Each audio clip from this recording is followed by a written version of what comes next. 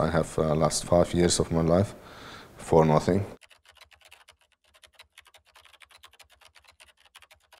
Just with no having a trial and nothing. I should have the right to go to court and sue those responsible people who tortured me and everything. De la part des États-Unis, on n'a eu aucune explication sur la période qu'on a passée à Guantánamo, pourquoi autant de temps, pourquoi est-ce qu'on y a été détenu, pourquoi est-ce qu'on y a été maltraité, on n'a jamais eu de réponse.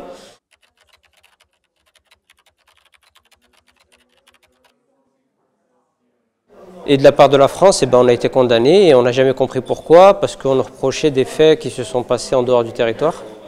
Et donc voilà, c'est pour ces raisons qu'on n'a pas trop bien compris en fait la situation.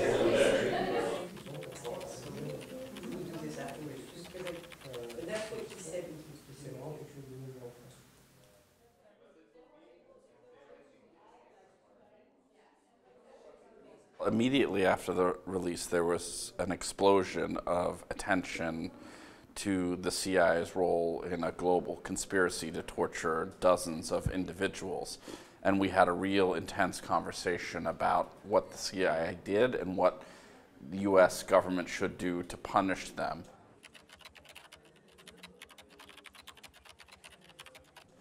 Since December, unfortunately, some of the attention has subsided, and we need to think about ways to keep the pressure on. There was, of course, public attention around the release of the report, but from a judicial point of view, in terms of willingness to prosecute those responsible for the CIA torture program, there is still no willingness in the United States.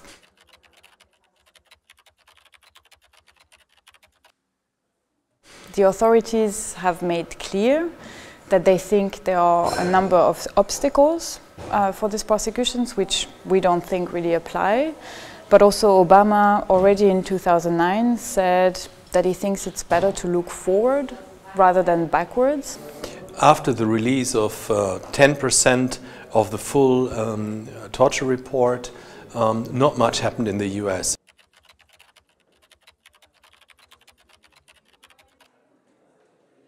We thought once the facts are on the table, the facts which are another confirmation for systematic torture carried out by the CIA but also by other US agencies, there will be new investigations and prosecutions within the US. But yeah, nothing so far, nothing happened, and this is why we in Europe have to get active again.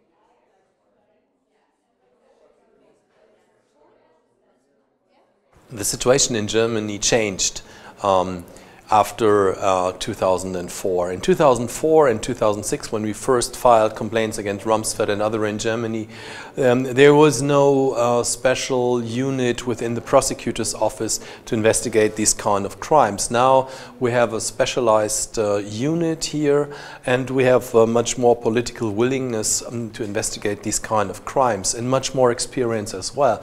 So this is why they were at the prosecutor's office willing to open a so-called preliminary examination, which is already a big step. What is very interesting is how those implicated actors know that once they go beyond the bounds of the United States, that they could be in trouble.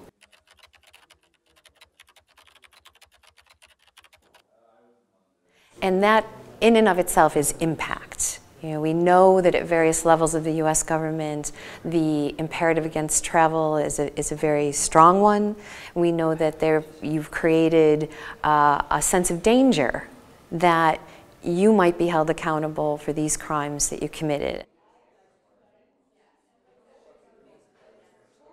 In 2014, the Spanish government, in agreement with the Chinese government, changed the law so there is no more formal universal jurisdiction in Spain.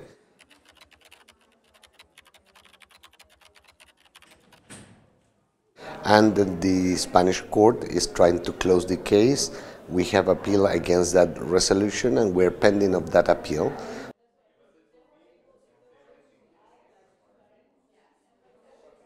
Specifically in France, we have, well, a procedure that was launched for former detainees.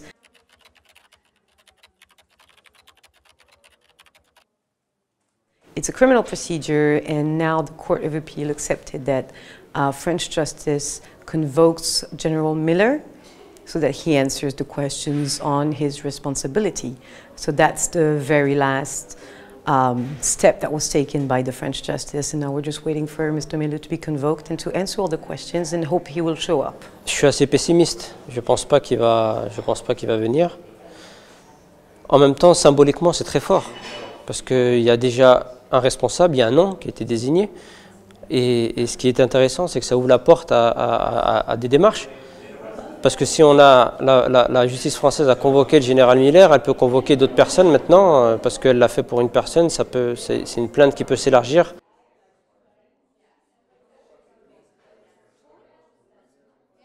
The situation of nearly complete impunity of US torture is now lasting for 1.5 decades. So we know already that the US governments are not really willing to hold their own torturers and those who are the architects of the torture system accountable. One idea is part of the reason we're here in Germany with ECCHR, which is to develop the international pressure in Europe and potentially in the ICC that will help put pressure on the United States to recognize that the world condemns this and that the United States therefore should take action to punish torturers.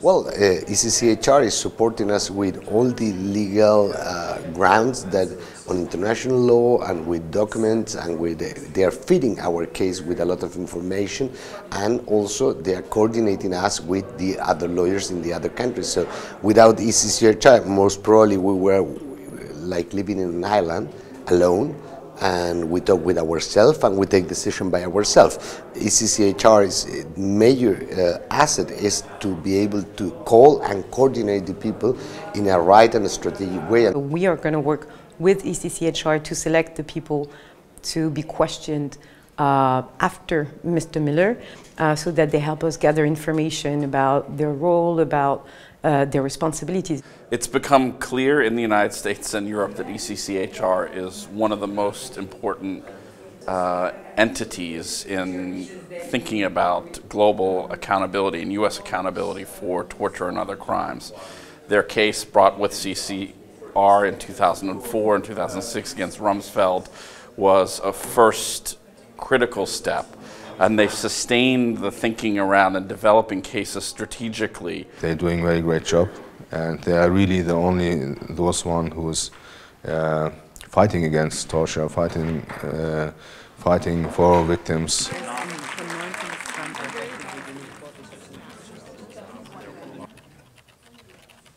System was one of who's going to speak in French and will be translated. La première, c'est que quand je racontais mes tortures,